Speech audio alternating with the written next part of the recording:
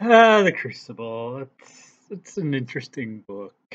Hello, Catholic Controversy here, and you know the Crucible, right?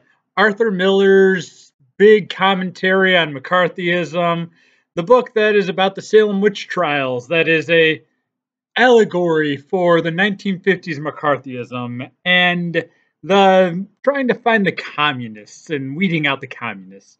And it's still read today because it's like the only real piece of contemporary classic literature that is almost like pro-communism sort of a deal.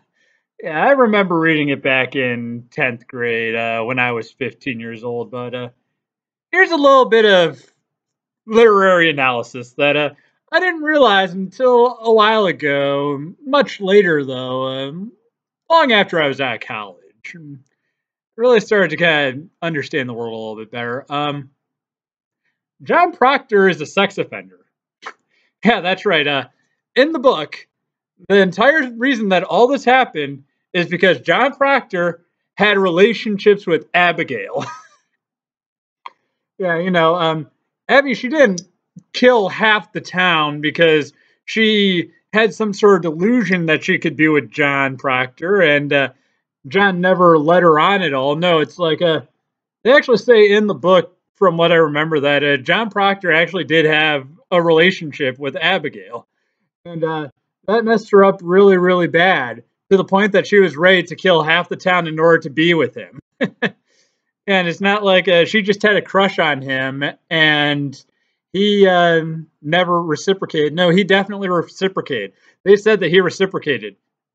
John Proctor is in like his 30s. Abigail is like 13 or 15 or whatever. She is a child. John Proctor's an adult. We should all, instead of being sad that John Proctor was hanging from the gallows, we should all be happy that he's hanging from the gallows. It sucks that half the town had to hang with him, but, it's a good thing that he's dead and that he was executed because, under modern times, that'd be really bad. Hey, YouTube, dailymotion, how am I supposed to classify this video? Like, really, how am I supposed to classify this video? I mean, this is some literary analysis that is meant for teenagers.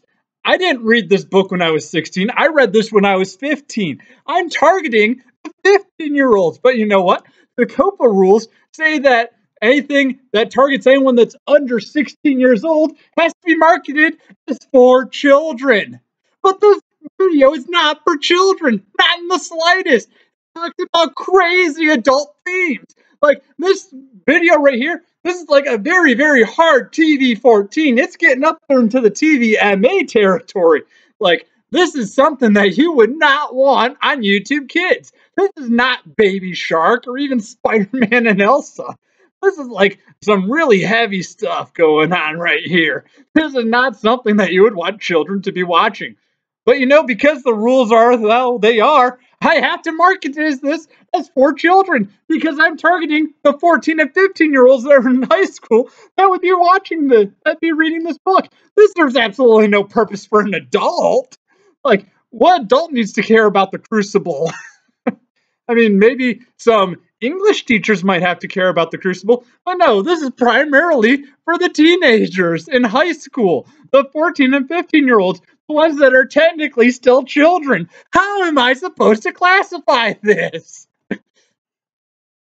Like, really? I have no idea.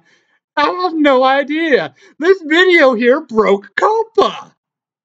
This has been Catholic Controversy signing off, and bye-bye.